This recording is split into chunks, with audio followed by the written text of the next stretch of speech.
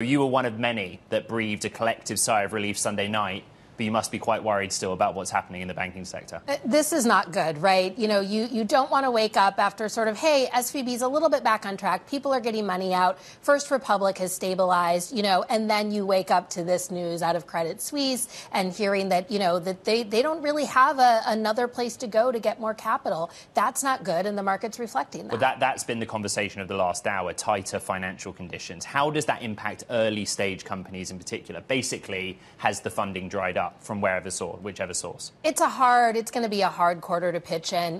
Getting net new capital out of VCs who don't already have an obligation, to the money they've put with you is going to be harder than ever. And it doesn't mean it's totally dried up and there will be tons of people starting great new companies, but this is going to be a much different fundraising environment than even a few months ago. What's been remarkable amid dollar outperformance on the day is actually resilience of crypto, of Bitcoin.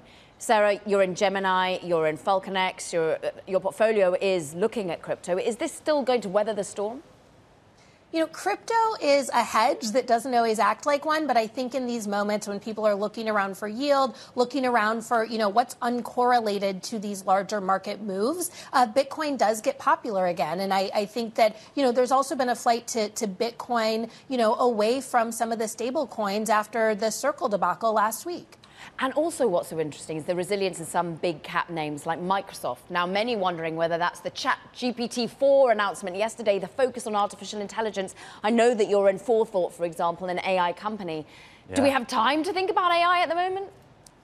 We do have time to think about AI, right? Alphabet, Google announced some really cool innovation, and they're barely down today, and same with Microsoft. I do think that these new technologies that have a ton of potential are going to be the bright spot for a little while moving forward. We were talking at the start of this year about checks being written. There was momentum behind AI. Similar question, but does that continue despite the environment we're in? I think that people are going to continue to write checks into companies that are doing well. And I think that AI is a space that is feeling like it's doing well. And people want bright spots. These VCs do have dry powder to deploy. And they're going to go after the things that feel like, the highest potential return bets. Sarah, Cleo Capital, have you thought about your banking relationships of late? Just to bring it full circle, I'm looking at headline Treasury Department here in the US is reviewing US banks' exposure to Credit Suisse, and the officials are in touch with European regulators as well, we understand.